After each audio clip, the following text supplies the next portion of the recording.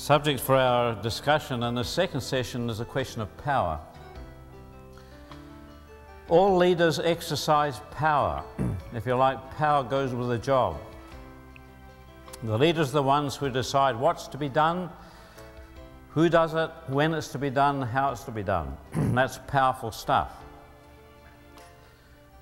Now, power is exhilarating stuff to use. It's what attracts people very often to positions of leadership, to be able to call the shots, send the troops into action, make the decisions, and so on. That's exciting stuff. What we don't often realize is that power is not only exciting stuff to use, it is also dangerous. It is dangerous not only to those that it's used on, it is dangerous to those who use it. Lord Acton, a British statesman of a century or so ago, said one time, I understand, all power corrupts, and absolute power corrupts absolutely. Power is corrupting stuff. And the record of leadership, public leadership and church leadership for that matter, is littered with the lives of good men and good women who have been destroyed by handling power. And we need to understand why. Some people would say, well, power itself is morally neutral. It's not power that's wrong, it's the people who use it. God is not in danger of being corrupted by his omnipotence. Power brings blessing as well as curse. And yet there seems there is something strangely wrong with power in the world today if it causes such damage in the people who use it. And I want us to understand what's happened to power to make it as dangerous as it is. In Isaiah chapter 14, there's a passage that generally is taken to be the account of the fall of Lucifer. From verse 12, How you have fallen from heaven, O morning star, son of the dawn. You have been cast down to the earth, you who once laid low the nations. You said in your heart, I will ascend to heaven. I will raise my throne above the stars of God. I will sit enthroned on the Mount of Assembly on the utmost heights of the sacred mountain. I will ascend above the tops of the cloud. I will make myself like the Most High. And Satan, reaching for power that was not his by right, corrupted power at its source. Power, if you like, is the strength or the might or the potency to get your will done in the face even of dysfunctional circumstances or opposition. And in that sense, all power belongs to God. Psalm 62 verse 11, once I have spoken, twice God has said that power belongs to God. Power flows from God's throne. And Satan saying, I will ascend above the stars of God, I will make myself like the Most High, is seeking to seize hold of power. And in doing so, he corrupted it. So you find that in the fall, Satan, who said, I will be like the Most High, says to Adam and Eve, eat of the tree of the knowledge of good and evil, and you can be like God. And in the fall, what happened was immediately there is a power struggle. First of all, between the sexes. Instead of the cooperation of equals, now there is domination on one side, manipulation on the other. The first family blows apart in murder, and a power struggle has stained the whole of the human race ever since. What's more, when Adam and Eve sinned, they lost authority over creation. And into the power vacuum so created, Satan comes. And Satan, who is the archon or the ruler of the demons, now becomes the archon or the ruler of the world system. And in the spiritual realm, he establishes what? His principalities and powers. Man builds a city, and the city becomes a power. The city becomes a symbol of man's corporate rebellion. Babylon, the city, says, I am, and there is none beside me. I will never sit as a widow, I will never lack children. God says in Isaiah 45, I am, and there's no other God but me. The city says, I am, and there's no other God, none beside me. I will never sit as a widow, I will never lack children. And there is in the world today that rebellious power drive that corrupts everything that man has put his hands to do. The tragedy of it is this, that in the church we are handling currently, I believe, the same kind of power that's operating in the world. And it's bringing the same disastrous results into organization after organization, church after church, and so on, ruining the lives of people who started off with great ideals and so on. Power is very dangerous stuff. And the Bible gives a very incisive analysis of some of the dangers of power, of handling power. And I want us to understand very clearly what they are. The first of them is pride. Now, pride is actually fallen confidence. Pride is self-confidence that's gone astray. And you see, leaders need to have confidence. Leaders without confidence will never lead people successfully. Leaders, as we said in the last session, have to have the confidence to step out into the uncertain future, being sure within themselves when we face problems, we'll find the answer. If that confidence is not in the heart of their people, then there's a good deal of uncertainty around. You can tell a lot about the leadership in an organization by speaking to the people. Not about the leaders, but speak to the people tells you a lot about the leaders in the organization. I've been into some churches and some businesses, for that matter, too, where everything seems to be going well, numbers are up, revenue's coming in, everything's flourishing. Talk to the people, and oddly enough, there's a kind of a uncertainty. They say, well, yeah, things are fine now, but, and you wonder what the but is all about until you speak to the leaders. You know what you discover? The people are tapping into the uncertainty in the hearts of their leaders. You have to reckon on this fact that people are highly sensitized to your emotional and your spiritual states. They read you, not deliberately, instinctively. And if you're unsure of yourself, that uncertainty will percolate down all levels of the organization. So confidence is a prerequisite for leaders. You go into some places that are going through real hard times. Talk to people and you find a surprising air of buoyancy. They say, well, things are bad now, we'll get through. They know what they're doing up there, we'll be fine. They're tapping into the confidence that's in the hearts of their leaders. Leaders cannot function without confidence, but confidence, successful confidence, can easily spill over into pride. And pride elevates us at the expense of other people. That's the evil of pride. And all the language of leadership builds that up, see. For example, we talk about the leaders as being what? The superiors. The followers are the subordinates. People get promoted up the ladder. Orders come down from the top. And that vertical status thing nourishes pride in the hearts of those who are in positions of leadership. The second one the Bible talks about is arrogance.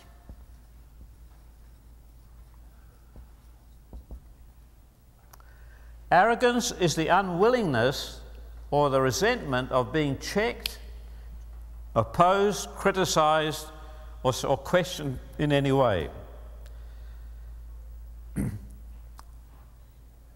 Jeremiah says, we have heard of the pride of Moab. He's very proud and very arrogant. Now, you see, leaders have to be willing and able to carry the day against opposing opinions. If you've got leaders who are swayed by every opposition from one side or another, they'll never lead people, see. But our very success in carrying the day against opposition can easily lead us to become arrogant. Where we say, second opinions I do not need, particularly yours. I know what I'm doing, please be quiet. And that's arrogancy. And when leaders become sensitive about being criticized, take personally any opposition to their plans, then the seeds of arrogance are probably already flourishing in their hearts. See? And arrogance and pride almost always lead to deception. The arrogance of your heart has deceived you, the prophet said. Why is that? Unless I'm willing for my opinions and my ideas to be exposed to the acid of objective criticism, I'm always in danger of somewhere along the line of making gross misjudgments and not being able to see what I'm doing. I can remember in the church I was involved in New Zealand years ago, we had one brother on the eldership who quite literally was a pain in the neck. He criticized everything, he questioned everything, he couldn't get the simplest idea without he had a list of objections this long. He was my insurance policy.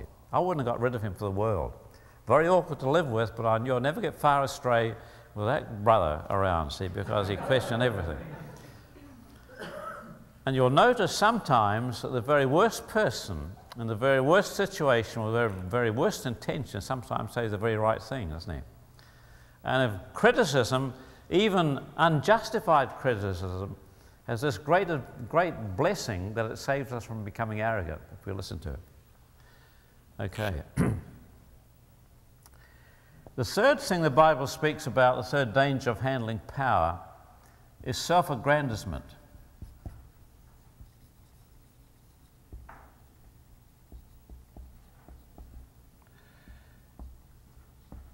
Leaders who use their position for their own personal gain, to build up their own standing, their own lifestyle, their own comfort, their own reputation or whatever, who use their position for their own ends. There are two important Good Shepherd chapters in the Bible, one in the Old Testament and one in the New Testament. The Good Shepherd chapter in the New Testament is John chapter 10. The Good Shepherd chapter in the Old Testament is Ezekiel chapter 34. And Ezekiel 34 begins with a condemnation of the shepherds of Israel. And the biblical image of the leader is almost always the shepherd. So God is speaking against the leaders of Israel. And he's speaking against shepherds who clothe themselves with the wool, God says, who slaughter the fat sheep, who feed themselves and not the flock. And what God is underlining there is this: the only reason why the shepherds have a job is for the sake of the sheep. The sheep are not there to give the shepherd a job. Leaders need to remember this. The only reason you're a leader is because there are people who need to be led. The people are not there to give you the job or fulfill your desires or your plans as a leader. And when leaders do, and do not do that, and start to use their position and the access to power and knowledge that that gives them for their own ends, people may struggle to feel committed, but in their heart of hearts they feel somehow ripped off, they feel used, they feel they've been taken advantage of. And when leaders use their position to avoid some of the hardships that their people go through, then they soon lose the people's respect. When they find the leaders taking the soft options and able to do that because of their position. Self-aggrandizement. The fourth danger that's mentioned is insensitivity.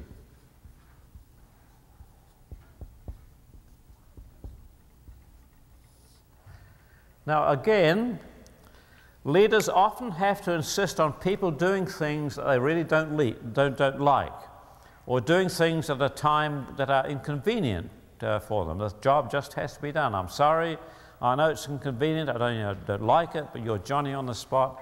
It just has to be done, please get on with it, that kind of thing. And from time to time, leaders have to insist on that for the sake of the mission, for the sake of the task. But again, if they're not careful, that can lead them to become insensitive to other people's rights or other people's inconvenience. Well, it's part of his job. What's he grumbling about? She gets paid for it. What's the moan? See? And leaders can become detached from their people, and unkindness can creep in. One of the very important characteristics of the character of a leader is kindness. Kindness is built on a sense of kinship.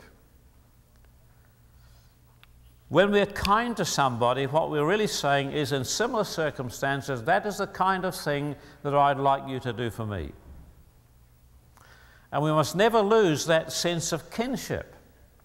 It is possible to reprimand people, to discipline people, to monitor people, to do it severely sometimes if need be, and still do it kindly, as long as there is in us that sense of kinship. As long as there is in our hearts something that says to them, in similar circumstances, that's exactly the right way for you to treat me. I don't want to be treated any differently from that. If that's there, then even discipline can be kindly. Now, leaders, by virtue of their position, often move in circles that are slightly different from those of their people. They mix with other leaders. Their offices are on a different floor and so on. And they can easily lose touch with other people, so they can act unkindly and not be aware of it. and the insensitivity that doesn't take account of the cost of the tasks that people are called upon to do can easily lose people's heart and lose their commitment. There's a very good example of that in the history of Israel when Rehoboam, Solomon's son, came to the throne. And Rehoboam had a deputation from the 10 northern tribes seeking for a reduction in taxes. And so Rehoboam asked advice of the elders, those who had guided his father, and they said to him, if you'll listen to this people, if you'll be their servant, that's interesting, isn't it? If you'll be their servant, they will follow you all the days of your life. Then Rehoboam went to his peers, the young men who had grown up with him, the yuppies, the power-hungry guys who had just come to places of power, and he asked their advice. They said, we'll tell you how to fix those guys. You just say this to them. You say, my finger is thicker than my father's loins. My father scourged you with whips, I'll scourge you with scorpions. Send them on their way. That insensitivity lost Rehoboam 10 out of the 12 tribes. And we can lose the hearts of our people very easily by that kind of insensitivity.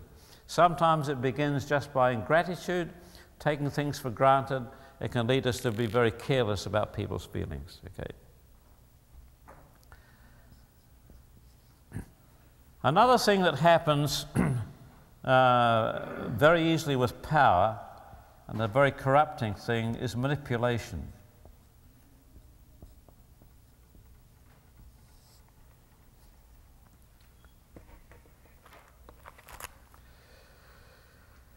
Manipulation is where leaders seek to achieve their ends by underhand means that seek to control the outcome before it's actually taken place. Now, it can begin by politicking, it can begin by organizing the agenda, by getting people on your side and so on, but somehow it robs people of their freedom of response. And it's a very demeaning thing for people to find themselves being manipulated into certain positions.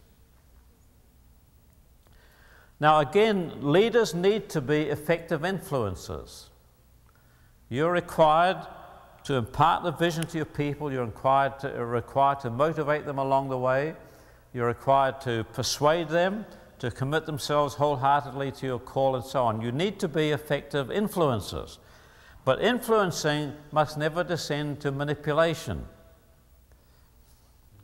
And when it does, when we resort to unfair means to make sure we're going to get our own way, then people feel used. And it's a ready way of losing people's respect. Another one is domination.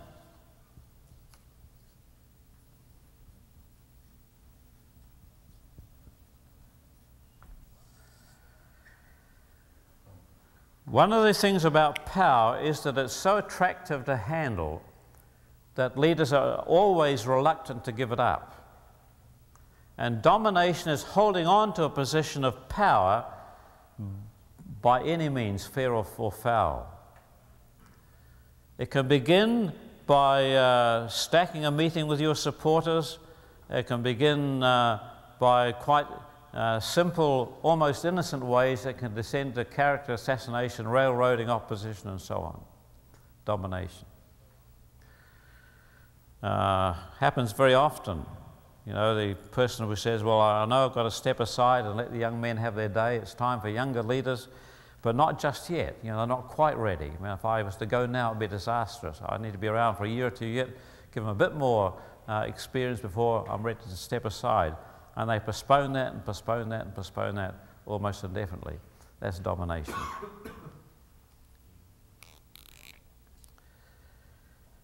The final one is tyranny.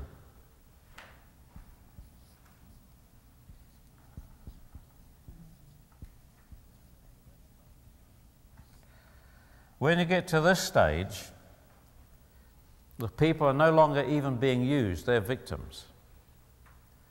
Tyranny has been described as the as those who are lords to themselves and take on a mantle of piety. That's what has been expressed there. Where leaders are not accountable to anyone. They just believe somehow they've got the right to make the decisions and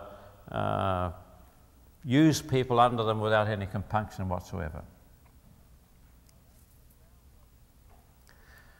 Now that's a downward slide. And it begins up here with these things, pride and arrogance. And I believe that leaders need to take very careful account of their own hearts on this, because if we think that we are exempt from it, the possibility is that it's already taken root in our hearts.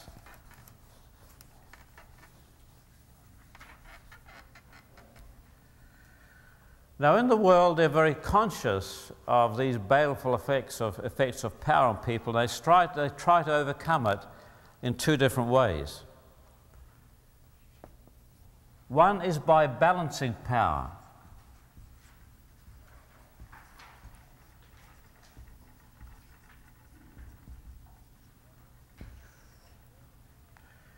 That is, instead of having all the power in one power source, you divide it up. So in many modern political systems, for example, you can have the executive branch, in your case the president, you can have the legislative branch, the Congress or the Senate, the judicial branch, the law courts. And so power is divided between those three power sources. The aim being that if one or other of them tries to get too much power, he will then have two powerful opponents that will hold him in check. Now that is some measure of relief, but it operates only where there is at least a tacit agreement that power should be shared. And our political history today shows time and time again that there's no protection against the misuse of power. Anybody who can muster enough muscle or enough guns can cancel a constitution, sack the executive, imprison the legislators, take over power by force. So that's not an effective way permanently of solving the problem of power. The second approach is to change the leaders.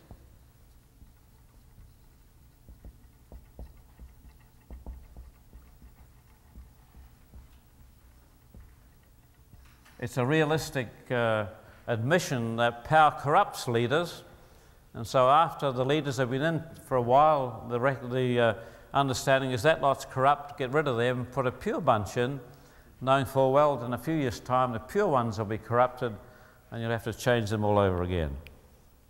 So that doesn't really work.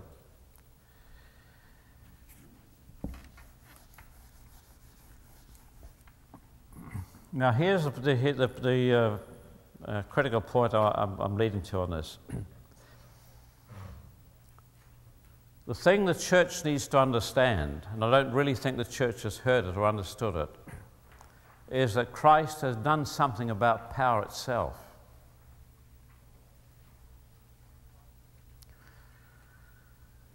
Christ has redeemed power. Next book I write is going to be a book about the cross, because I believe we have never really understood half the dimensions of the cross. And it's important for the church to do that, because we're living in a day when we need new leaders. And yet it's not enough just to have another lot of leaders if they're going to handle power that corrupts them. I remember some years ago in our church in New Zealand, we had a prayer meeting one lunchtime of all the people from the church who were involved in business in our town. I was surprised how many there were. And I remember a young builder got up in the middle of the meeting, in the prayer meeting, and he prayed, "Lord, I want you to put power in this town, in the hands of righteous men." And part of my heart said, "Amen," and part of my heart said, "That's not enough. Not enough to put power in the hands of righteous men. Otherwise, eventually, those righteous men will become unrighteous." We need something different. We need righteous power in the hands of righteous men. And that's the dramatic thing. And what we need to understand is that on the cross, Jesus has redeemed this whole issue of power. And what we need today is for the church to understand and embrace the nature of that redeemed power and how access to that redeemed power is obtained. And when that redeemed power has been embraced, then you can have power that leaders can handle and not be corrupted by it. Let me just push the whole thing out a little bit further. If you look at first century Palestine, the land into which Jesus came, he came at a time that Paul calls in Galatians the fullness of times. In other words, it was exactly the right time for Jesus to come. Jesus came into a land in first century Palestine that was dominated by the powers. And I want us to understand the nature of these powers. If you go back to Genesis 1:28, just turn to Genesis 1:28.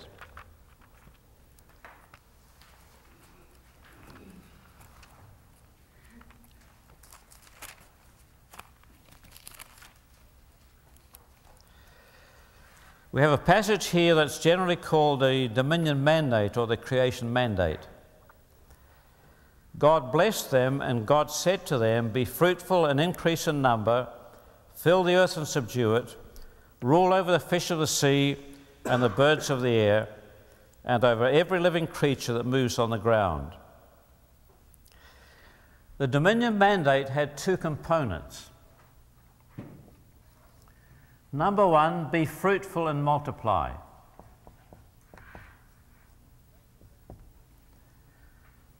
That began to be fulfilled with the beginnings of the human family. Genesis chapter 4, verse 1. Human family is a divine design, not a biological or sociological construct. It's a divine design. Therefore, it has within it the capacity not just to survive, but to brilliantly succeed. And part of my prayer is that Christian couples have far more confidence in God's design in the Christian family than often they do. The second component of the dominion mandate was rule. Rule over the earth and subdue it. And that began to be fulfilled with the origins of the human city. Genesis chapter 4, verse 17. The first thing that Cain did after he was driven out from the presence of the Lord was to build a city. I'd like to draw your attention to the symbol of the city, because the symbol of the city runs through Scripture from Genesis chapter 4 to Revelation chapter 22. The city in the Old Testament is a symbol that Paul uses in the New Testament when he talks about the powers.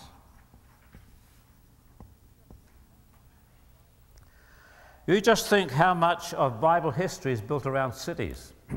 Tyre and Sidon, Sodom and Gomorrah, Rome, Damascus, Nineveh, Babylon, Samaria, Jerusalem. What are they? Cities, cities, cities, cities, cities. Some of them have become household names. There are dozens, if not hundreds, of names that have sunk into antiquity. We don't really understand their significance. But the Bible is full of cities. The city is the enduring symbol of man's corporate creation. Let me just approach it this way. In Colossians chapter 1 and verse 16,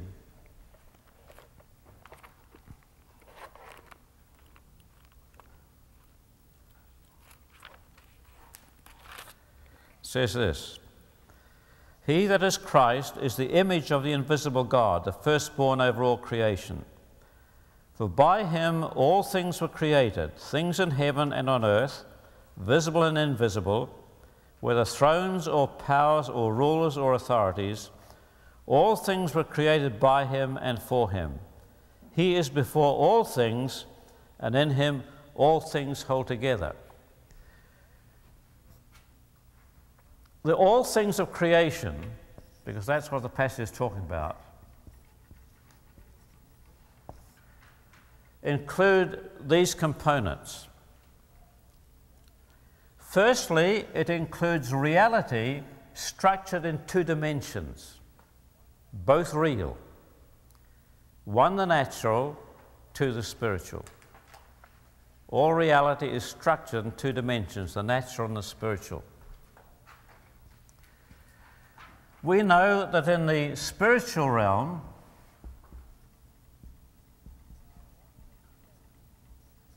there are orders of creation that dwell wholly within the realm of spirit. The angels and the archangels and the cherubims and seraphims, they're the good guys. The demons and the unclean spirits, they're the bad guys. They are spirit beings who inhabit wholly the realm of spirit. We know there are some orders of creation who inhabit wholly the realm of matter. The birds and the bees and the rocks and the trees and so on, the flora and fauna, if you like, the orders of nature.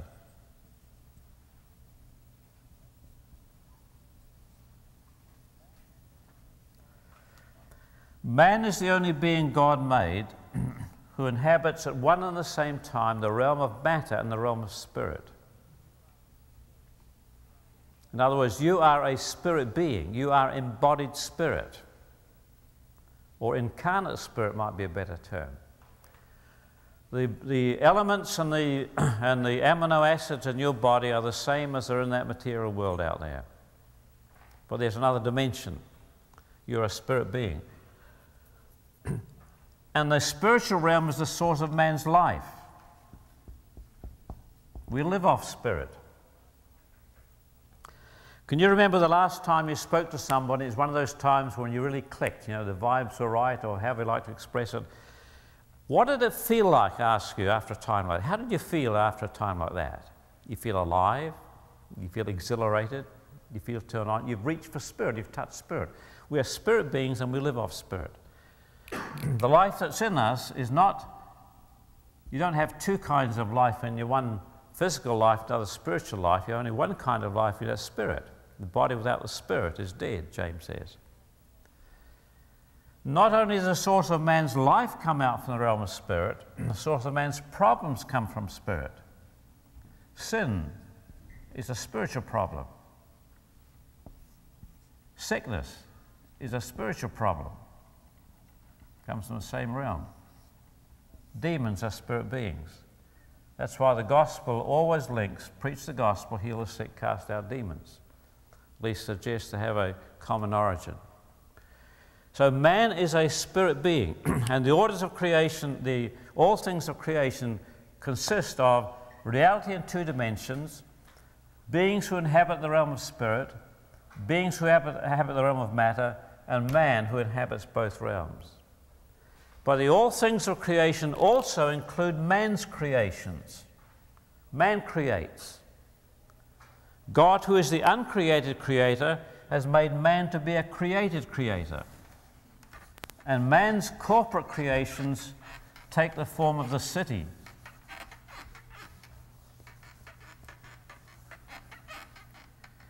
Now, I want us to understand the inner history of the city, because it will explain much of what we're going to deal with in the next sessions this afternoon.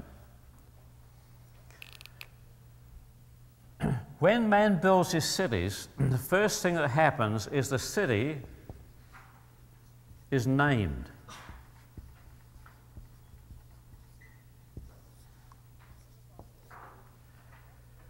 Now, in the Bible, names are not just titled. A name always expresses a character or a personality.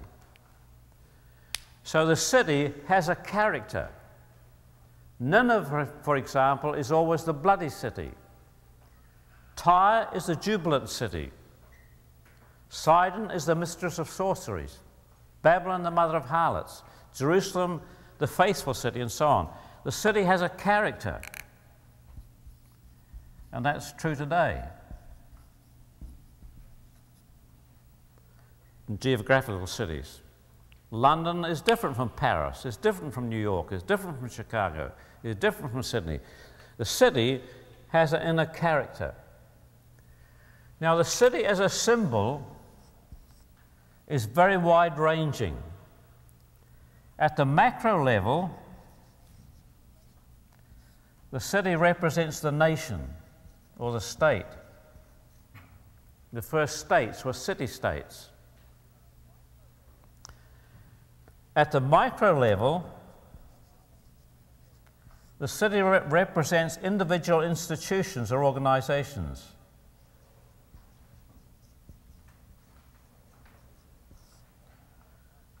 A business is a city. Outreach Publications is a city. A college is a city. Sometimes a family represents a city. A church is a city in these terms. The symbol covers the whole of those, from the largest of them all, the nation or the empire for that matter, to the individual institution.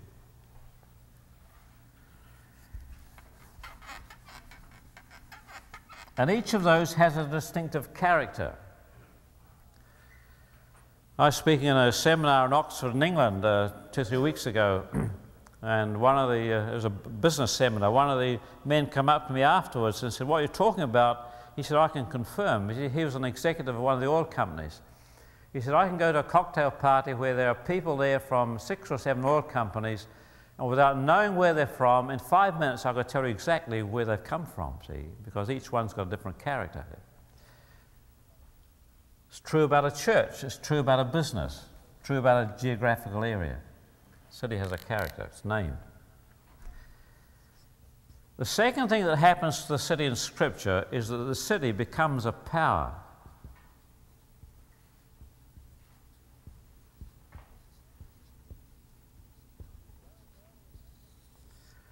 Very early in its history, the city gathers everything to itself.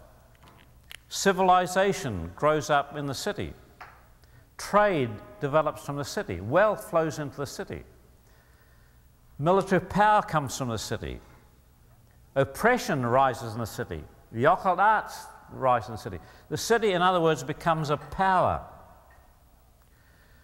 And when it becomes a power, it has an enduring life beyond the level of the founding fathers. In other words, this power is a corporate spirit.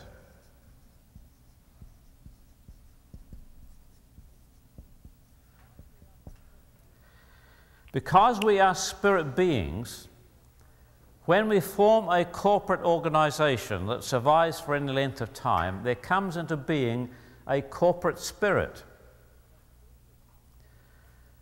that soon becomes independent of the people who formed it in the first place. I think I became aware of this for the first time years ago in New Zealand when we had in our town a Baptist minister from London who'd come out on a sabbatical. He had suffered a burnout, and he lived just down the road from us, came along to our church, got to know that brother quite well. We're still close friends. But I remember the last night he spent with us before he and his wife left to go back from New Zealand to England. He was speaking to me about his early life. He was a man in his early 50s, speaking about how much he'd suffered from lack of fathering. His father had been a man who sacrificed everything for his career. His father had risen to be the head of the London Metropolitan Transport Board, had been decorated by the Queen of England for public services and so on, but had ruined his family in the process. And while he was speaking, he took off a gold watch he was wearing around his wrist. And he said, "Tom, that's all that's left of 52 years of my father's life." His father spent 52 years in the London Metropolitan Transport Board. He said, "That's all that's left of 52 years of my father's life." When he said that, my heart sank. I thought, what is that thing called the London Metropolitan Transport Board that takes 52 years of a man's life, ruins his family, and gives him a gold watch at the end? Now, it's not the people in the board, because the ones who are there now weren't there in his father's day. Ones who were there in his father's day weren't there 100 years before. The London Metropolitan Transport Board was. See? What is it? It is a living thing. It is a power. See? And the power has an enduring life beyond the lifespan of the people who form it in the first place. See? So in Isaiah chapter 46, Babylon, the city, says what?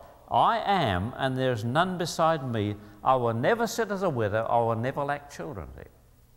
Now, this is important for us to understand because we're living today in the day of what? The mega city and the superpower.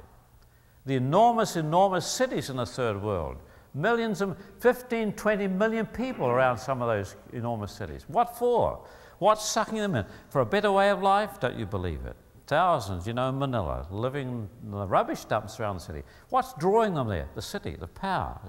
There is an inner life there that cannot be identified with people. It is a suprahuman level. And that's what Paul refers to when he speaks about principalities, powers, thrones, dominions, rulers, and so on in the New Testament.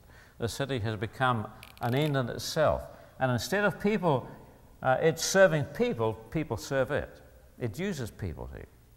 Now that's true about a business. In a business, loyalty is demanded to what? To the business. What is the business? Not the managers. They're also serving the business. Not even the stockholders. They're required to contribute capital. There's a life, an enduring life there that's running the whole thing. It's stamping its character and its value system on the people that it uses. And we have to understand the dimensions of that corporate spirit and the reality of it as far as the secular city is concerned. There's a lot in Scripture, for example, about the high places. The places around the hilltops, the high places where they built the temples.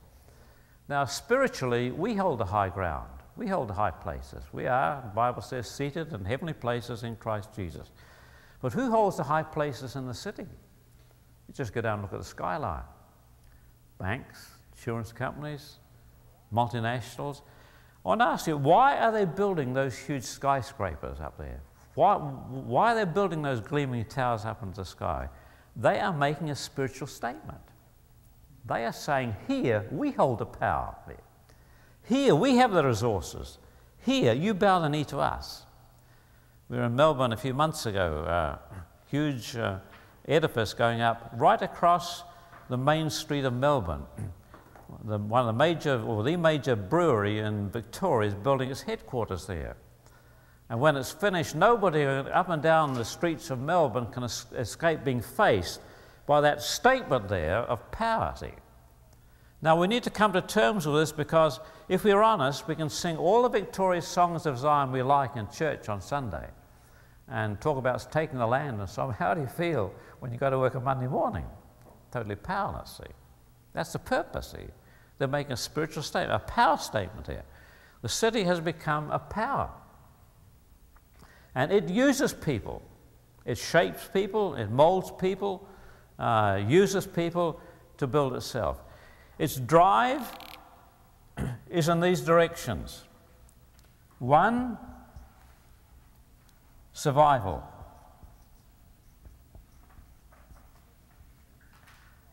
The city will do anything to survive. I remember being in Germany last year before last. I was taken around a German city called Rothenburg. Before the Second World War, Rothenburg was an ancient walled city, quite a historic touristy kind of place, a lot of historical interest. In the last weeks of the Second World War, the Allied Air Forces bombed Rothenburg out of existence. There was no military target. It was a time when they were seeking to finally break the spirit of the German nation. So they just obliterated Rothenburg. The artillery batteries were ready to blow it right off the map when apparently the then American Secretary of State intervened and said, enough is enough. If you go around Rothenburg now, the whole thing has been rebuilt exactly the way it was before. And walking around the walls of Rothenburg is like walking around the walls of Jerusalem in Nehemiah's day, because every yard or so there's a little plaque, the names of people who have contributed money to rebuild Rothenburg. There are German names, there are Japanese names, there are American names, there are British names. From all over the world, people have apparently given money to rebuild Rothenburg. I asked myself, why rebuild Rothenburg? I mean, the thing had no commercial or significance at all. Why didn't they just bulldoze it down and build a modern city somewhere else? I'll tell you why. Rothenburg refused to die. the city wouldn't die. The city generated that interest, generated that money, got itself rebuilt. The instinct of the city is always survival. I can remember a Prime Minister, former Prime Minister of New Zealand, being interviewed on television. And the interviewer said, "Mr. Prime Minister, what is the first principle of government?" Now you might think the first principle of government is justice. Or you might even think the first principle of government is to govern. No, here dead right says the first principle of government is to stay in power. See? Do anything to survive. See? Now, what's surviving? There's a life there. See, that is why so very often business takeovers are such a bitter struggle. See, because there are two cities in conflict, and one is about to take the other over. See, because you're dealing with a corporate spirit.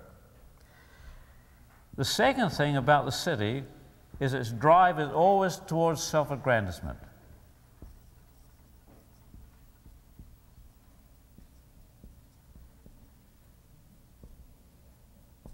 Success-oriented, always. That is why a city, a church, for example, will even use the name of Christ and the gospel to build its own reputation. Not a people, something behind the people, not flesh and blood, it's principalities and powers. And thirdly, the direction that leads to is drive is always idolatrous. In other words, it will always seek to be the ultimate authority in the lives of the people it uses. We'll take a break there and we'll come back, go on with this afternoon.